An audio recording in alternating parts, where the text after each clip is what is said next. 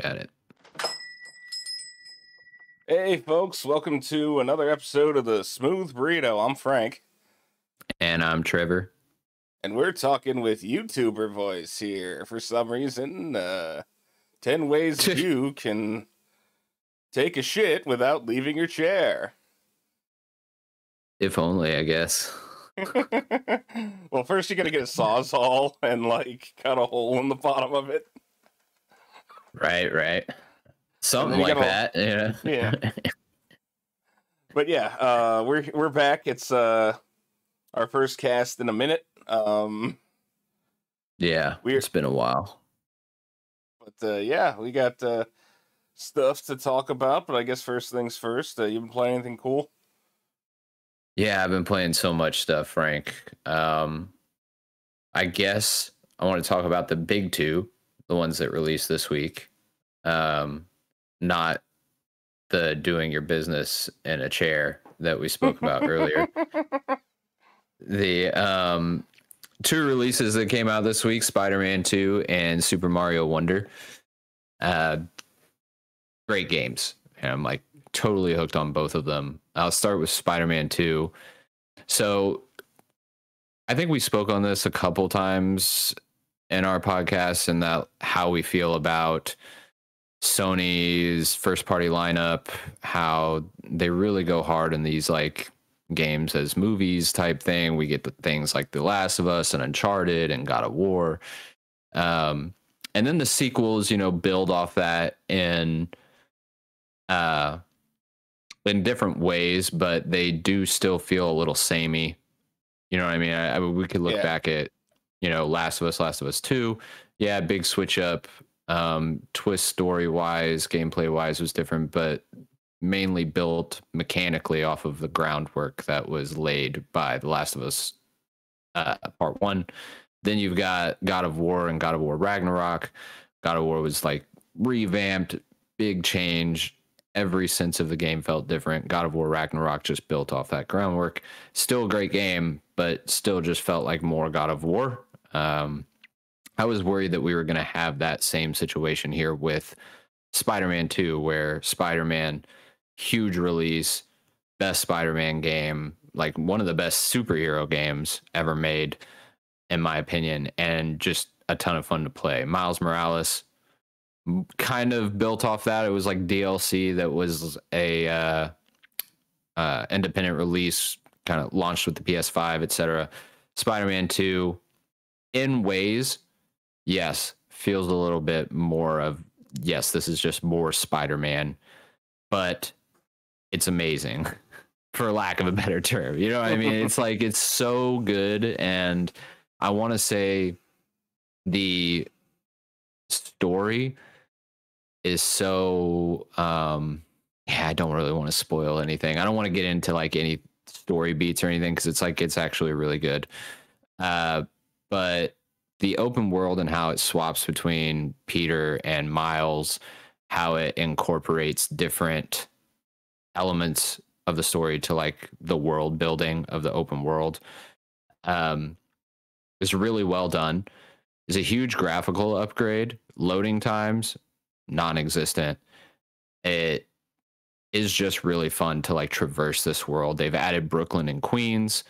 I went to Coney Island, and it's almost beat for beat. Like even the rides that are like the way they're positioned and stuff are almost a perfect match for like the actual Coney Island. It's crazy. The attention to detail is significant in Spider-Man 2, and I really appreciate what they did there.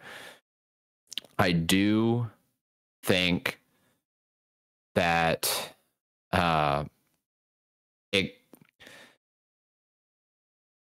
it could have done a better job of implementing new ways to do like new side content, new things to like find.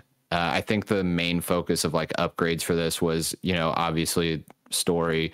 Then you've got traversal, and then some graphical upgrades. But I would have really liked some sort of new innovation. And I think that's kind of where you run into the limitation of doing like these very story focused um, games. You know what I mean? Yeah. Where you kind of have to like be in the same world with the same characters, but you have to build on it enough to make it worthy of a whole new game. And I think you do run into some limitations with that. But overall, really, really enjoying my time with Spider-Man 2. Absolutely loving it. Do want to move on to Super Mario Wonder, though. Have you played this yet? No, I haven't. I haven't even seen it yet. I have a video that I need to watch of gameplay, but I don't really know much about it.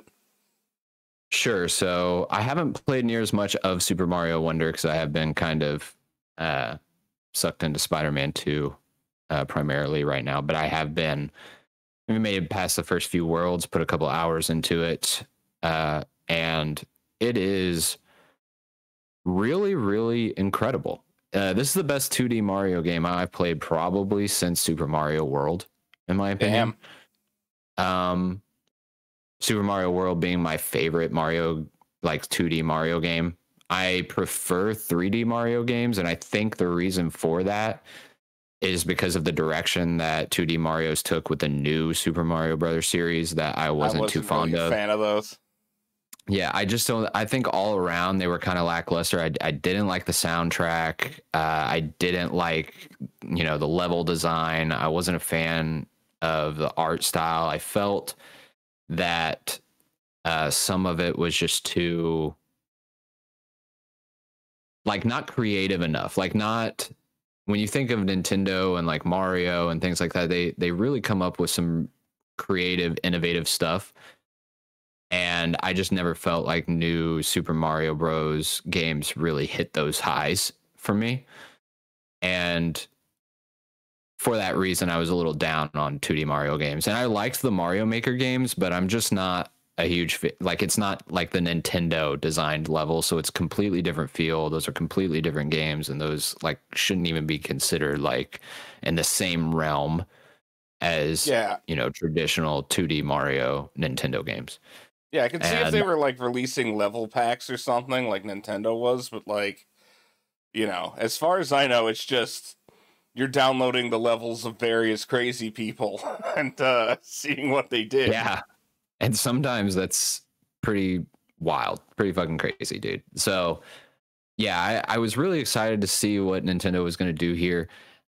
I have consistently found in these various levels these interesting hidden things, secret areas, and I'm like surprised at what it's doing quite often. I'll be like, oh, wasn't expecting that.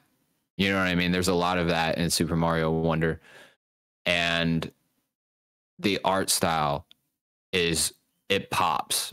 You know what I mean? Like it's colorful. It does a lot of really interesting things with some of the power-ups and kind of the way like levels turn on a dime. It's very creative, right? This is like the Nintendo that I wanted, the creativity that I wanted from like a 2D Mario game. Super Mario Wonder is hitting those for me, at least in the first few hours. I'm having a lot of fun with the platforming. I will say it's a little bit on the easier side, although what I'm reading is later on in the game, they have these levels that are 1 to 5 star ranked and in terms of difficulty. And in the first few worlds, most of them are like 1 to 2, maybe a couple 3-star levels. And they're all, if you're familiar and good at platformers and Mario games especially, you're going to blow through these. They're very easy. But from what I understand, the 5-star levels can get pretty difficult. So I'm looking forward to kind of hitting those. But from the most part, even with it being on the easier side, I'm having a ton of fun with it. It is a lot of fun, this game. And I'm really looking forward to like giving my full attention to it. Definitely the best 2D Mario I've played in a very, very, very long time. Nice. Yeah, for a while it really did seem like 2D Mario games were kind of on life support. Like the new Super Mario Brothers series, how many of those games did they release? Like 76 or whatever? Like, Sounds right. and Yeah, it too really many. just like, it felt like they took pre-existing 3D models that they already had from like, I'm not going to say various sources because they all seem to have similar poly counts, like, but, Nintendo probably has a suite of Mario models just at the ready because they use them so often. It seems like they really just took those, put them in like a 3D engine where they did up the 2D physics, and then said, okay, good enough. For those games at least. So I'm glad to hear that this one, like, is more, for lack of a better term, a flagship Mario game rather than just like, hey, we made a new Super Mario Brothers for you. Here you go, if that's your thing. Yeah, for sure. And then we had the new Super Mario Brothers Wii U, which of the new Super Mario Brothers games, that's probably the one I like the most, to be honest. That one got ported to Switch, and I was like, they are really just riding this new Super Mario Brothers thing for so long. So when they announced Super Mario Brothers Wonder and took the new off of it, and then showed off all of the, you know, different new things they were doing with it, I got really excited, and rightfully so. It's very good. It's very good. Nice. Well, I got to talk about RoboCop Rogue City. I heard about this, man. So I'm about to gush all over a fucking game real hard, but they had that Steam's Next Fest like I think last weekend or a couple weekends ago. I don't know, time's flat circle at this point in my brain, but they released a demo of that new RoboCop game that was the first two areas, and it was very long. I only got through the first area. I was gonna play the second, but I didn't realize that, like, I'm stupid. I didn't realize the demo was like timed, and it was going to, like, after the weekend I couldn't access it. But even just the first area of the demo, I got like almost 3 hours of gameplay out of it. So they definitely gave you a big old, like, a shareware slice of the game, almost like how they'd released it, like the first episode of Doom back in the day. Yeah. Which is good because, like, I feel like the people at I think it's like Nacon who made this. I can't remember, but I feel like the people like at the dev realized that if they released only the first part, which, like, any I think average company would see the first little chunk, like the intro mission of the game, as that's your demo, there you go. But I think the dev here realized that that first chunk of the game is actually kind of boring, which is good because once you get past that, the game actually, like, the first chunk of the game, the first mission, like the intro mission, is just straight up shooter. You don't have access to, like, all of or any of the like abilities that RoboCop will have later. So you're just kind of walking through shooting, and you can do some funny stuff. Like, you get used to, like, the fact that RoboCop controls like a tank because he's RoboCop. You can throw people through windows, and, like, there's that there, but it really just serves as here's the combat. And I think in the final game, what I would do with that is I would make it so that, because there's a point where towards the end of the mission, RoboCop gets shot in the face as the excuse for why you need to refill his stat block, essentially. So I'd make it like an Alucard or a Samus setup where, like, you have all of your abilities that you can mess with in that area until he gets shot in the face, just so you can get a taste of, like, what it's going to be at the end game. But anyway, after that, you get dropped into a police station, and, like, the police station from RoboCop. Like, it's very, very, very accurately done. Everything in this game is, like, lovingly rendered as close to the movies as, like, they possibly could, but I also never felt the game was shoving references in my face like a lot of things do. Also, Peter Weller's back as RoboCop, which was just, I don't know, an automatic, like, 2 points plus for me because Peter Weller's great and there's a ton of them in this game. But it drops you in the police station, and the first thing the game has you do is you're told walk down to the firing range so you can calibrate your your RoboCop whatever. But this game, it's an RPG. not completely like Deus Ex. There's not like a shitload of items or anything, but at least as far as dialogue goes, you're talking to people constantly. Like, Yeah. I'd say the game is almost like if you took a shooter and duct taped it to a Phoenix Wright game, which I was not expecting. But when I'm in the police station, this guy asks, "Hey, RoboCop, can you open another line here? Because like, there's people at the police station making complaints and needing shit done." And he's like, "RoboCop, can you open another line? It's getting busy." And you actually go and open a fucking complaint window and then just take like 3 complaints. All of the dialogue in them is both very funny and very dark in a very RoboCop way. I enjoyed that. And I'm like, okay, I see what we're doing here. This game's more interesting than I thought it was gonna be. And then I do my your shooting gallery stuff just to, like, I don't know, practice or what have you. Then the game sends you out, ostensibly to go do the first mission, which takes place in a very, very nicely rendered 80s arcade, all of RoboCop 2. It looks great, but that area is pretty big. I don't know if you ever played, like, The Darkness, or anything like that. You know how that game was, like, a series of, like, open-world hubs kind of connected by the rail network? Yeah. It's a similar thing here where the game's, at least it seems to be, granted, this is all based on the demo. I don't know if they're going to change anything for the final game. I really hope not, but, like, it seems to be that, like, the game takes place in these open world hubs and, like, RoboCop can travel between them. I don't know if you can only do that at, like, chapter end or if you are going to be able to go, like, throughout the whole city eventually to figure shit out. But you're walking around and I realized 2 things. One, I don't have access to my gun at all. Like, I can't take it out because I'm not under threat and I'm RoboCop. He can't use his gun unless, like, someone's essentially pointing one at him or threatening him in some manner. So then I realized, oh, this is going to be a lot more talking to people than I thought, which is great. That's what I was looking for. I wanted to do investigative shit as RoboCop. The second thing that struck me, and I really appreciated, is this is not a map full of shit game, like, you know, a Far Cry or a Bethesda game. You do not load into, or like a latter-day Bethesda game, I should say.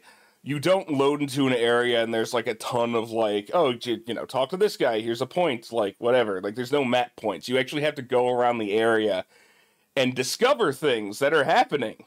Like, and then RoboCop will note them on the map, which I think does make sense in character. He's a robot, he can just do that. But, like, you have to go discover objectives and what's going on, and then, like, if someone says, hey, go to that gas station, we'll ping you to the gas station, fine, but, like, it's within a quest line. And I think, like, the switching between quest lines is pretty well done. Like, when you discover a new one, it doesn't do the annoying thing that, like, Borderlands does, or a few other games do, where it automatically switches you to whatever, like, new quest you found and you have to go into the menu. But you can hold a button while the new quest discovered thing is up and auto switch to it. Otherwise, you just go into your objective list and switch like normal.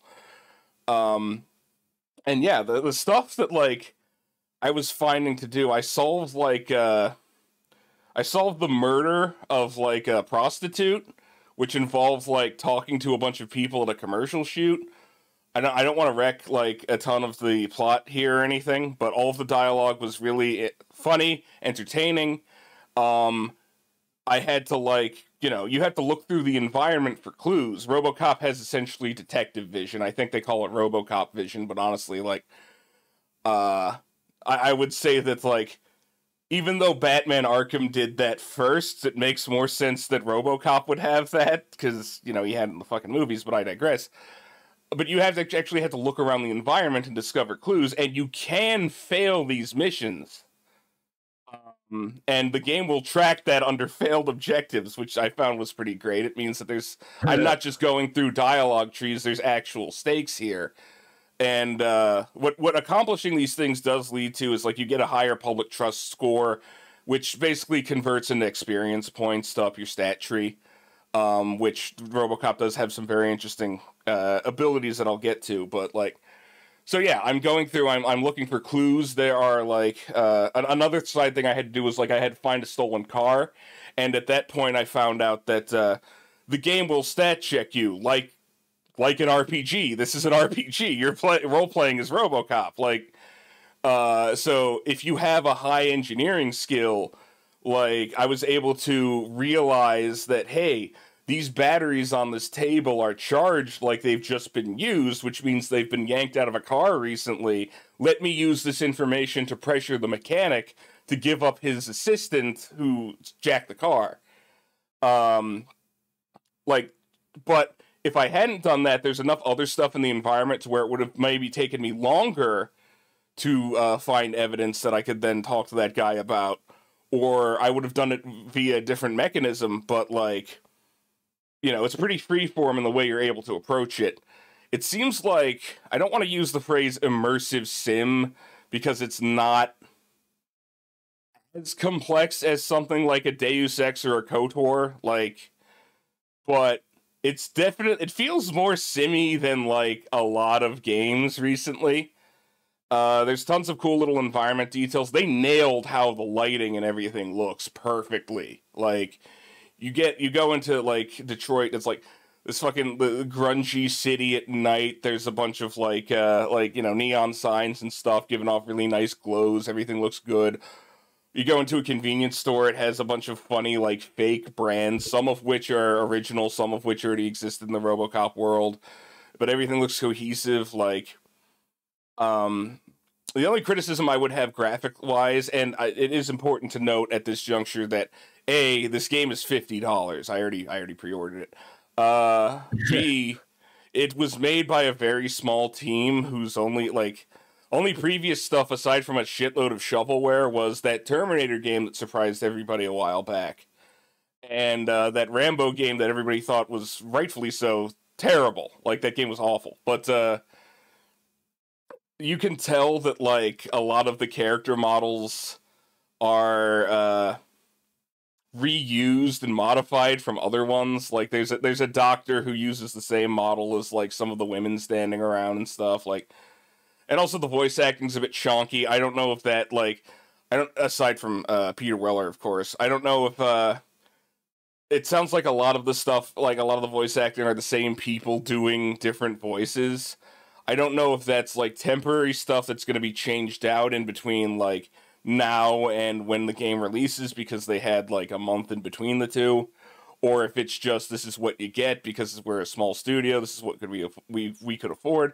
Either way, I'm fine. If the game like releases how it is, I am perfectly fucking happy, believe me. But yeah, there's also like, it's not just like, you know, let me find this objective, get the quest marker and stuff. There's also just kind of like all kinds of little events that like you come by that just provide like, you know, color and realness to the area. Like I walked by two bikers talking about one, like, oh man, I had this date with this girl and like she had like the biggest stalkers or whatever. Like, you know, just being really fucking crass. And then they both look at RoboCop and they're like, move on, pig. This is a private conversation.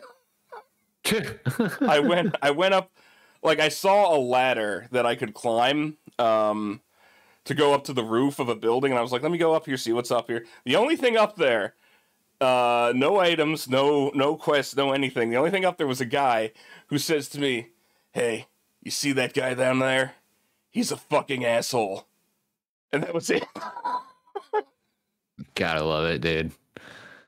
But yeah, that game is already very fucking cool, and it comes out next week, I believe. And I'm definitely going to play the hell out of it. I will have a more thorough report, I suppose, but I've been enjoying the hell out of that.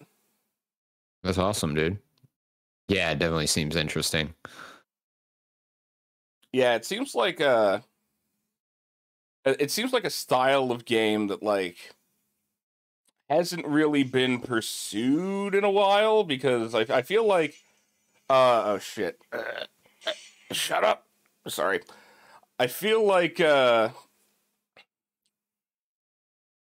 game companies are either go in the direction of making a full-blown RPG, like a like a Baldur's Gate 3 or something like that, or they go in kind of like the more lighter Ubisoft's like open world map full of shit direction.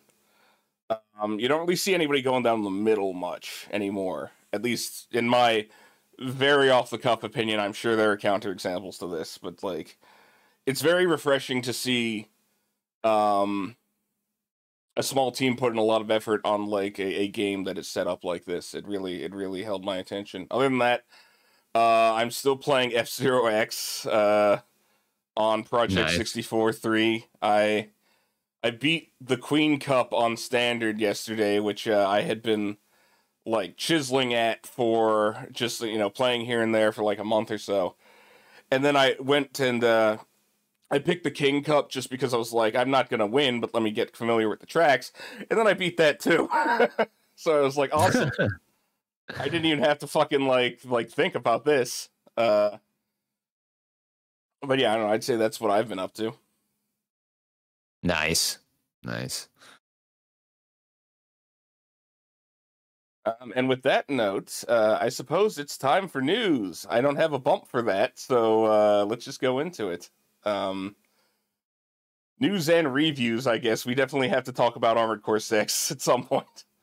Yeah, we do. I don't have too much. One of the things I wanted to talk about was, this PS5 Slim situation, which to me is a complete and utter disaster. Number one, it's ugly. The PS5 itself is not the most appealing thing in the world, but it seems like they have managed to make it less appealing by putting a line down the middle of it and making half of it matte and half of it glossy. But in doing this slim release, they have managed to raise the price on it, which is completely opposite of what we're used to with a slim release years down the road after the console was released. So the PS5 Slim currently is $400. The PS5 like without the disc drive, right? Like the digital only PS5 is $400. The PS5 Slim without the disc drive, and they're not calling it a Slim, they're calling it just the PS5 and then the PS5 digital edition or whatever. So these are going to be just the PS5 from now on, which is disappointing also. But they have gone in and made the one without the disc drive $450 now. But by doing that, to entice you to spend the extra $50 on it, they're going to allow you to add a disc drive to it later if you want to pay another $80 for that disc drive. $80 fucking for a disc drive. God damn.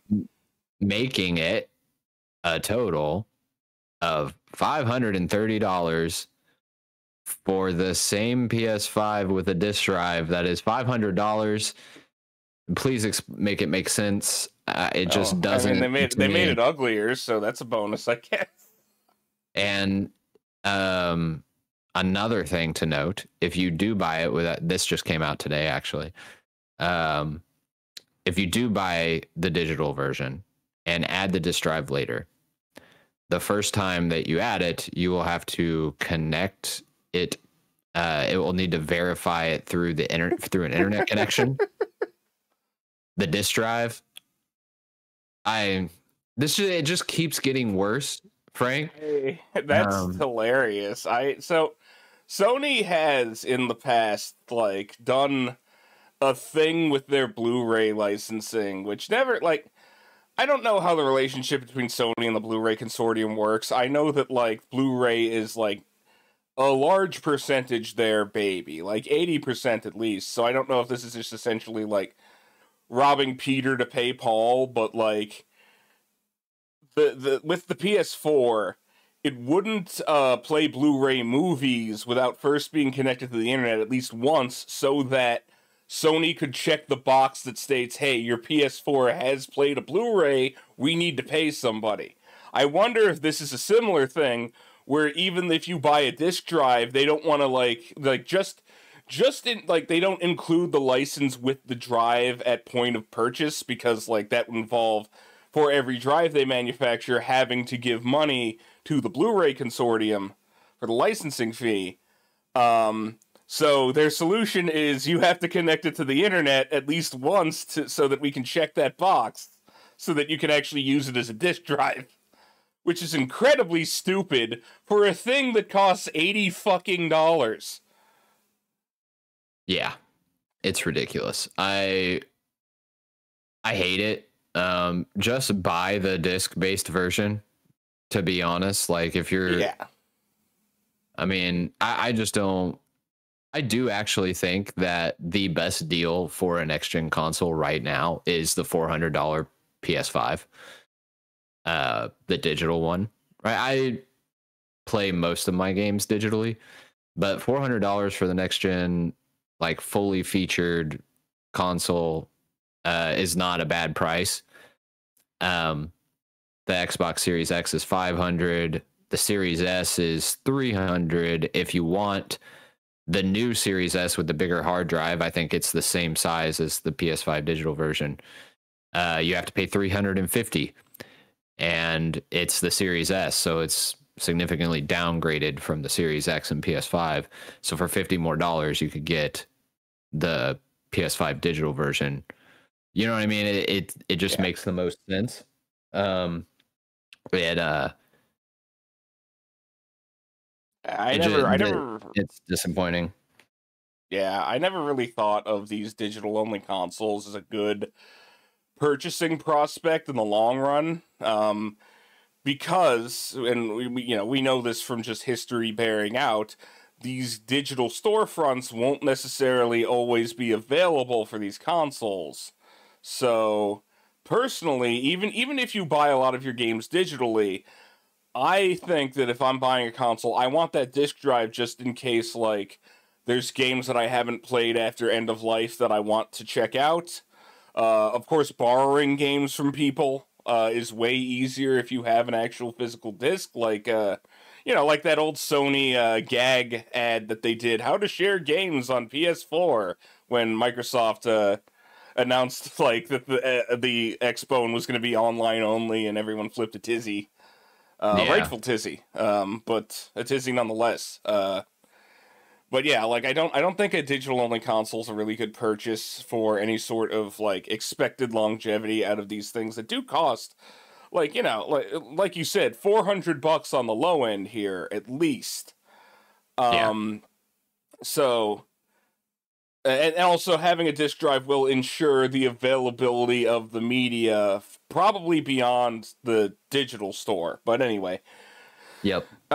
I also think that, like, it's really, really fucked up to go, 4 console generations, the PlayStation 1 had one as well, 4 console generations where your new refresh is a model that is cheaper and easier on the wallet for the consumer, in exchange for, like, more manufacturing efficiency that makes it easier to produce. They understand more about the architecture, so they know where they can... for lack of a better term, cut corners. But flipping that script seems really dickish and completely in line with the overall attitude of large gaming companies lately, where they are one of the only sectors that can't, like, greedflation their prices higher, and they're pissed off about it. Like, we have just made $70 games the norm, which I find completely egregious. And there are still CEOs grousing about that, saying game prices need to be higher. So, I don't know. I think it's just not... It's not a good move. And I know the play here is just they're going to let, like, existing stock of the other PS5 wind down to the point where these Slims are the only thing on the market. But, yeah, it's just kind of gross all around. That's the only bit of news I had, though. I think we need to talk about Armored Core 6 before we jump off for sure. Yeah, I did have one small... Well, it's not really a small bit of news. So, Microsoft bought Activision. How do you feel about that? Because I don't feel good. we talked about it before because this has been going on forever. This finally went through. I never felt good about it. I don't like the whole trend of like, let's buy this company, let's buy this company. And it just hasn't, like, those acquisitions just haven't produced at the highest level for Microsoft yet. You know, I mean, at some point they will, I'm sure. I don't like the purchase of Activision. Activision was already too big, right? Yeah. I mean, Bethesda was pretty fucking big, but this is like next level. It'd be like, this is a huge acquisition. It's significant. Do I like it? Not really, but I think we can't really say much about it until we see how it affects exclusivity and, you know, what they actually build and produce for Microsoft, etc. It's hard to say the route that it goes down, but yeah, no, I'm not a fan. Yeah, I do need to point out for anybody listening, if you think that this is a good thing based on the fact that all of this Activision, Blizzard, Bethesda, like all this shit is going to be available in Game Pass now, their goal is to use Game Pass as a loss leader, and they've said this in internal and external business communications. Yeah. Their goal is to use Game Pass as a loss leader, get you suckered in, and then jack the price up like every other subscription service. So don't bet on that lasting long term. Like, recently released, they have growth targets for CEO compensation. I'm sure they'll hit those, and then like immediately flip the switch to, okay, now it's $20 a month, now it's $30 a month, but it's such a great value, you see, because you get access to all these games. And yeah, like call me a cynic or what have you, but yeah, these companies consolidating, especially Microsoft, like, I see people online who obviously aren't aware of how Microsoft operates in the software business being like, yeah, this is really awesome, having everybody under one roof. No, their motto used to be, and granted this was only towards open source software and their competitors actually in general, but like, embrace, extend, extinguish, as in embrace open source software, extend its capabilities with proprietary shit, and then kill off the open source software outright by having the more preferred thing in the market. And you don't want a company with this attitude being large enough to put their thumb on the scale regarding anything consumer facing, essentially. Right. But I don't know. With that note, it's time to stop talking about real evil companies and time to start talking about fictional evil companies. Because we got to talk about Armored Core 6. I'm going to let you lead this one. Because... Oh, no. Oh, God. Okay, I'll start off with it. I didn't make it very far, Frank. I know you're a huge Armored Core fan. I'm a much more casual Armored Core person. Have I played some Armored Core games in the past? Yes, I have. I do always remember them being very difficult. I am a fan of the mechs and the customization and just the overall intricacies of the combat and things like that. It's fun. They're fun games. This one is no different in a sense. It's too difficult for me. And, you know, like, I like From Software games. I like Souls games. I've finished Demon Souls, Dark Souls, Elden Ring. I've put tons of hours into that. So, Bloodborne, I've finished multiple times. That's probably my favorite From Software game. But this one, I think, just required too much stick skills for me, and it's not saying that that's particularly a bad thing.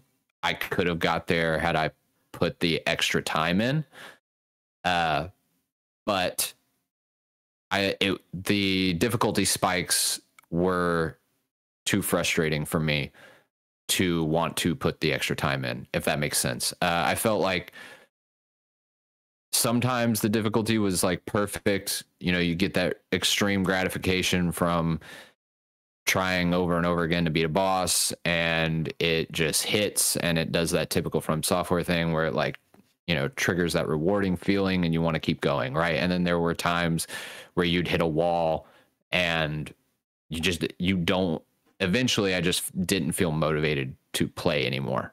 And that's, again, not to the detriment of the game or its design. I understand that that's kind of what it's designed to do, and there are some very hardcore Armored Core fans that prefer it that way. And this is a good Armored Core game. It's just not for me. Why don't you get good though? Why don't you get good at the video game though? Nah.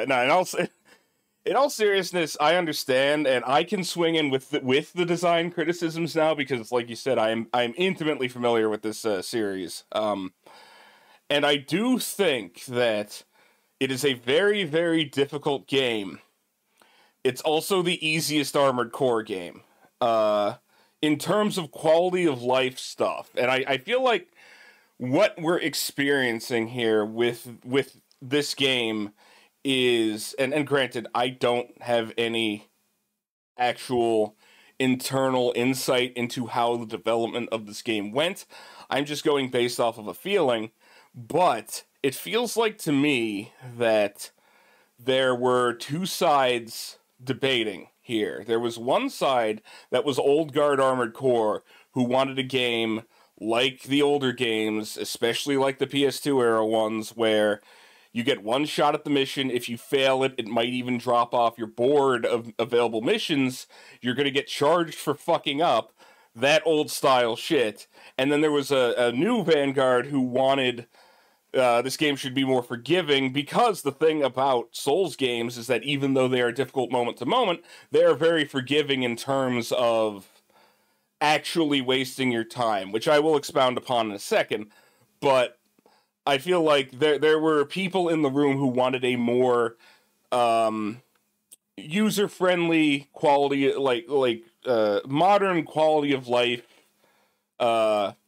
oriented video game, and we ended up with this weird half measure, like how, for example, the game checkpoints. So if you die, it will, like, you can go just right back into the mission, no penalty at all, into the checkpoint. You're allowed to modify your loadout of your mech with, like, the parts that you happen to have in your stock before the checkpoint, or before you go back in. It'll refill all of your, like, well, for lack of a better term, it'll refill all of your Estus flasks, because that's never really been an Armored Core either. That was totally something they just pulled in from Dark Souls.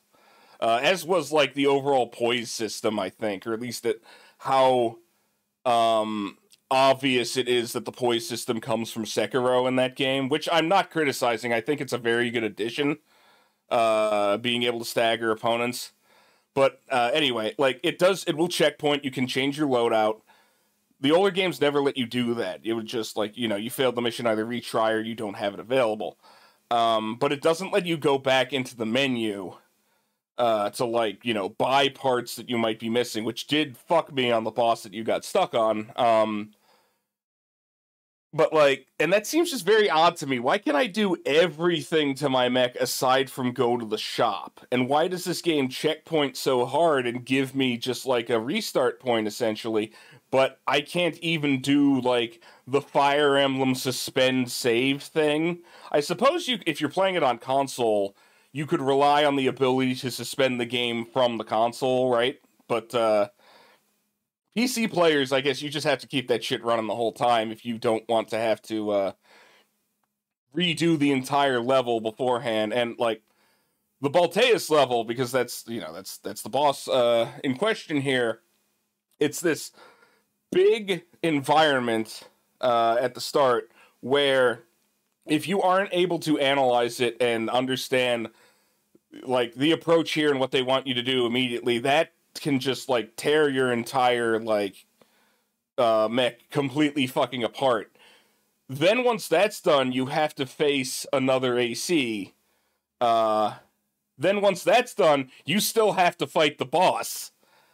And that, granted, it checkpoints in between all of those, but that's a lot of shit for you to need to re-go through just because you don't have the pulse rifle or the pulse gun in question that you need. Yeah. The other thing about Balteus is that it's an example of the game.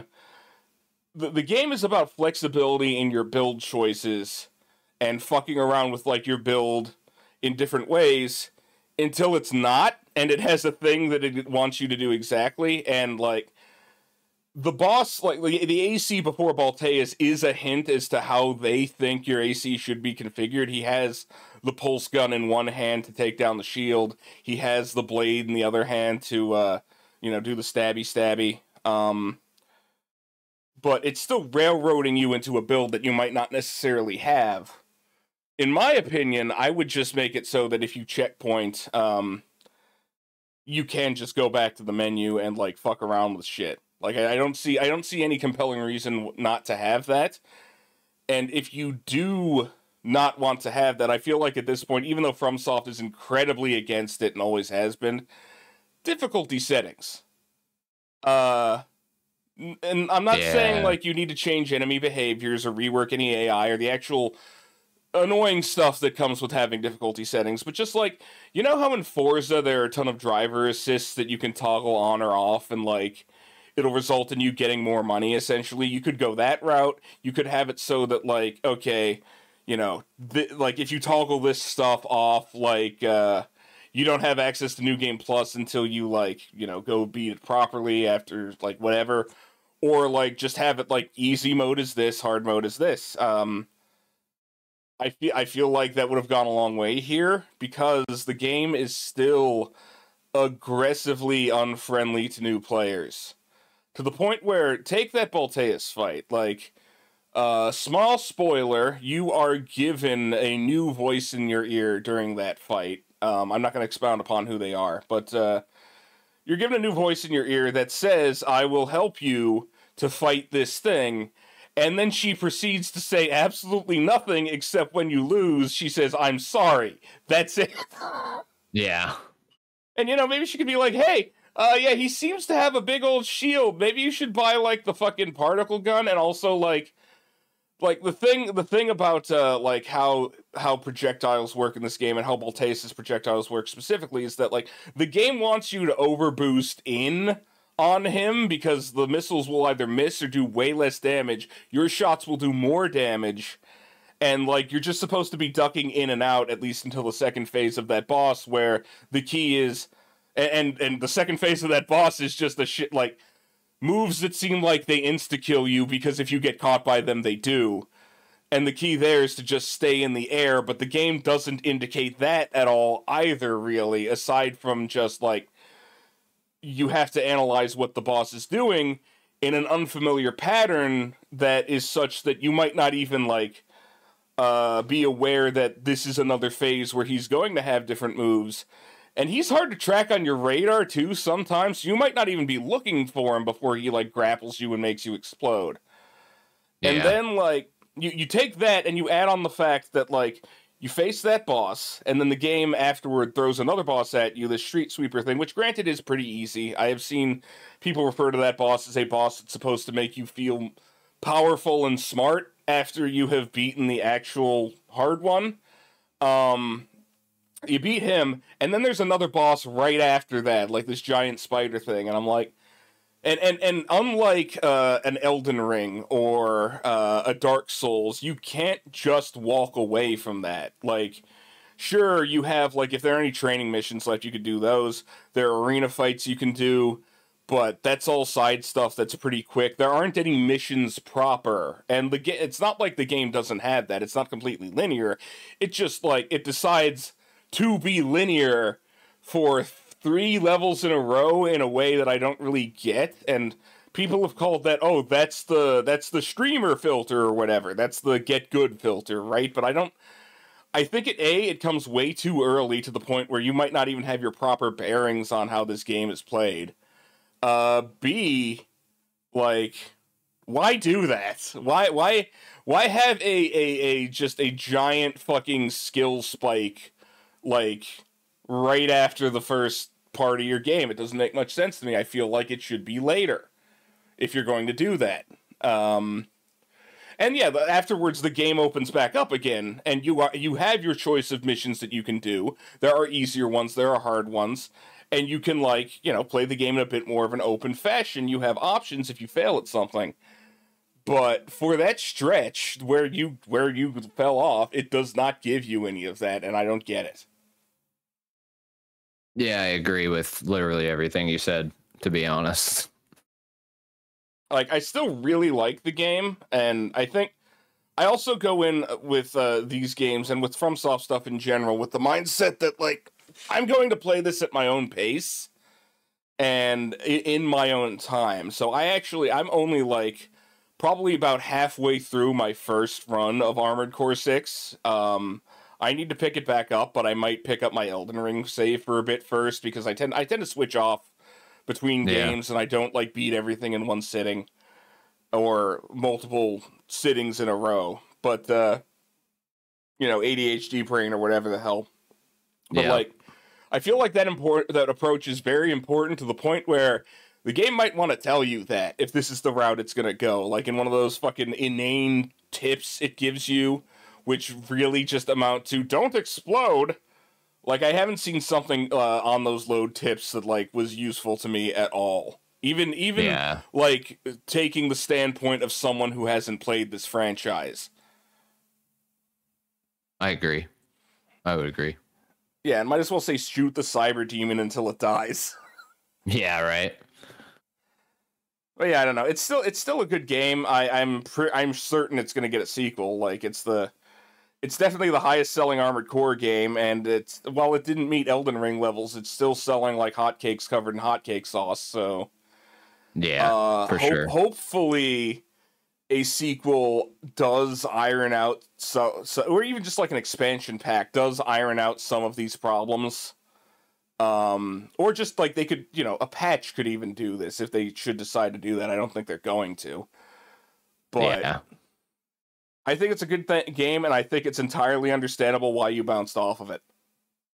Yeah, for sure. I mean, I don't have time, like, I don't have time to spend with games that, like, I feel that I'm just not, like, aren't worth my time to get good at, right? Like, I would have had to, for me to spend the time to get really, really good at it, it would have had to been, like, the most amazing thing I played.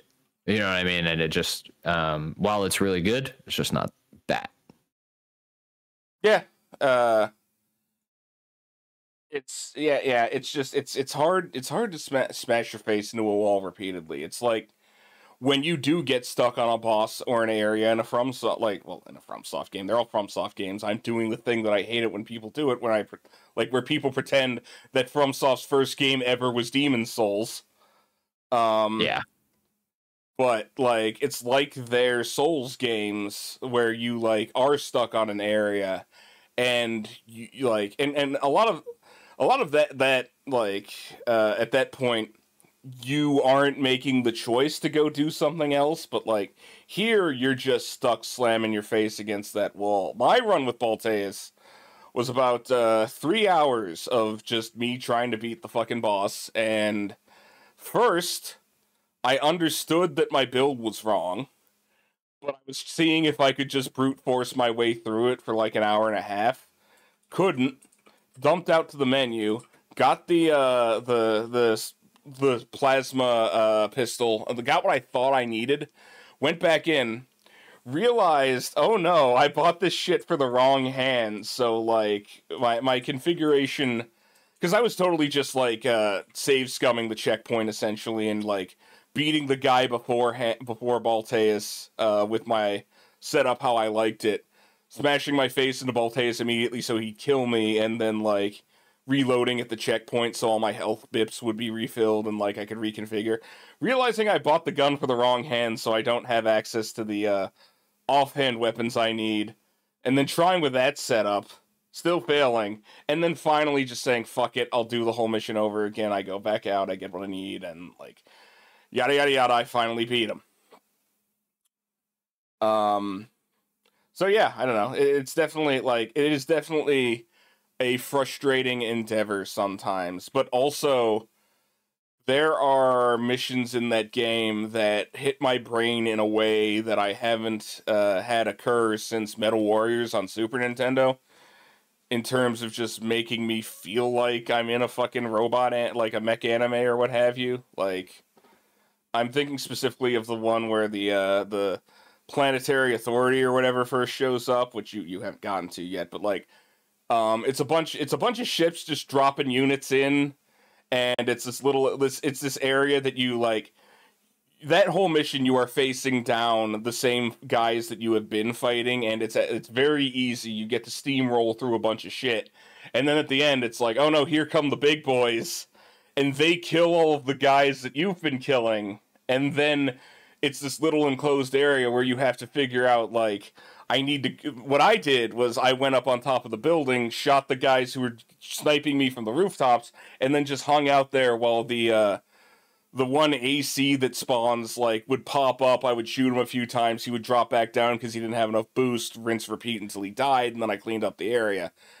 And that, like, at the end of that, you're jumping between, like space warships, trying to, like, stab the fucking bridge, which I thought was really cool. So, that, like, there's stuff in that game that I love. But yeah, I guess I completely understand your reaction to it, and, I hope someday you're able to make another run at it. Yeah, I might go back to it whenever I don't have other stuff going on. Yeah. But yeah, I don't know. We're at about an hour here. Did you have anything else you wanted to cover? No, man, that covers it. All right. Well, I think that's gonna do it for us. Do we have a game in the pipe for, like, I guess, like, gaming book club or whatever? The thing that if there are people who actually listen to this now that your YouTube channel is getting views, they can participate in too. What was our next thing going to be? And it can't be my pick, because my pick was going to be Armored Core 3, and that's not going to work. I have no clue.